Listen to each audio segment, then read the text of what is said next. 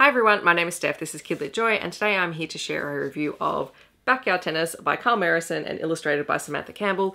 This is a really gorgeous book that is the second one in a series that celebrates sports, and particularly sports that you can play in your backyard. This book was sent to me for review by Hachette. This book is published by Lothian, which is an imprint of Hachette over here in Australia.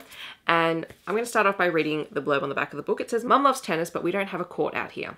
One day she gets out her old rackets and takes me into the backyard.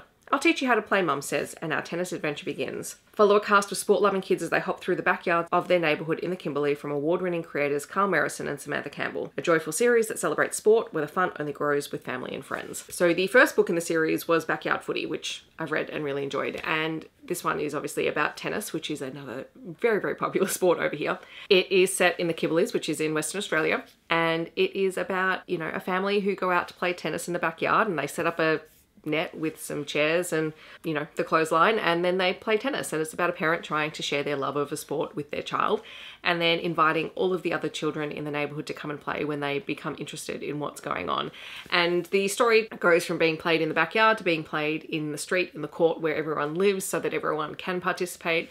And it's a really lovely story about coming together, celebrating the things that we love, playing sport together, being outside and enjoying the time that you have with each other. The illustrations are really bright and colourful and joyful. This series is actually a really great way to start conversations with children about inviting other people to come and join in, about there being opportunities to connect with other people through your favourite things or through the games or sports that you're playing.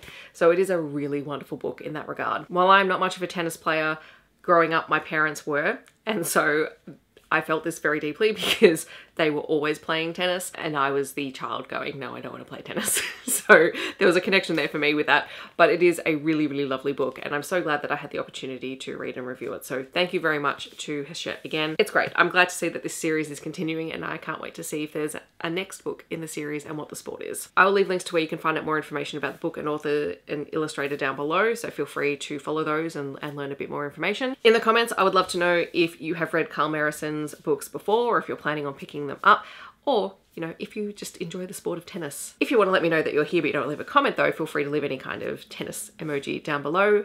I hope that wherever you're in the world, you're staying safe and healthy, and I will see you in my next video. Thanks so much for watching. Bye everyone.